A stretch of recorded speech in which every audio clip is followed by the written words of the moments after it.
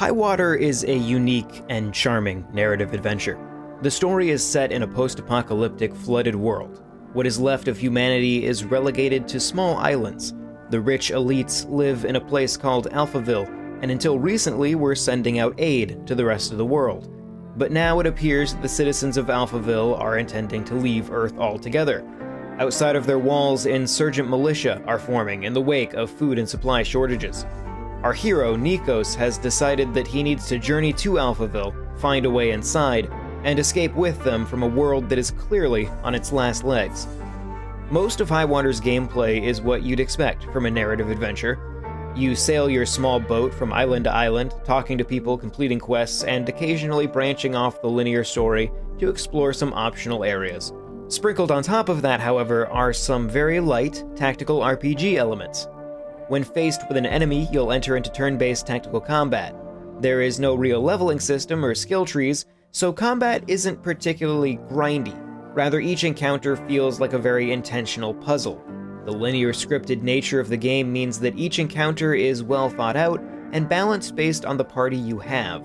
Your one bit of wiggle room is optional weapons and buffs you can equip to your characters.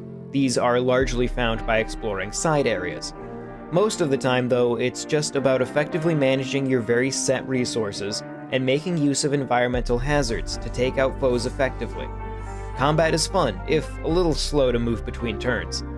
That being said, I did notice that the equipment screen is devoid of any sort of control guide. Navigating it and switching between weapons and buffs is vague and often requires some random button pushing. The game does tell you the controls once the first time you open the menu, so you better be paying attention because they won't tell you again, and they're not particularly intuitive.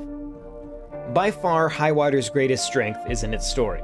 The plot is told through a combination of character interactions, along with regular radio broadcasts that give you a sense of what's going on in the wider world. The whole story has a great, albeit grim, sense of humor. Satire abounds both in the plot and in the random bits of newspapers and other things you can find lying around.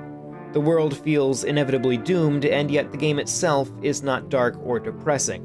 The visuals are bright and upbeat, and the soundtrack is chill.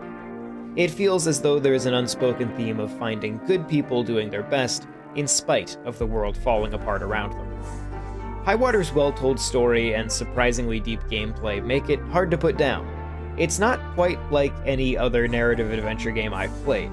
Combat and menu design can be a bit clunky, but ultimately, every encounter serves as a deliberate and well-crafted puzzle. This is a very fresh take on a post-apocalyptic story that oozes with satire, dark humor, and some oddly cozy end-of-the-world vibes. This video was made possible by our generous supporters on Patreon. Did you know that Nintendo World Report is funded directly by fans like you? When you support Nintendo World Report on Patreon, you get immediate access to multiple exclusive podcasts every month, exclusive Discord channels, an early look at select content, and more, all for as little as $1 a month. Check out patreon.com/NWR for all the details.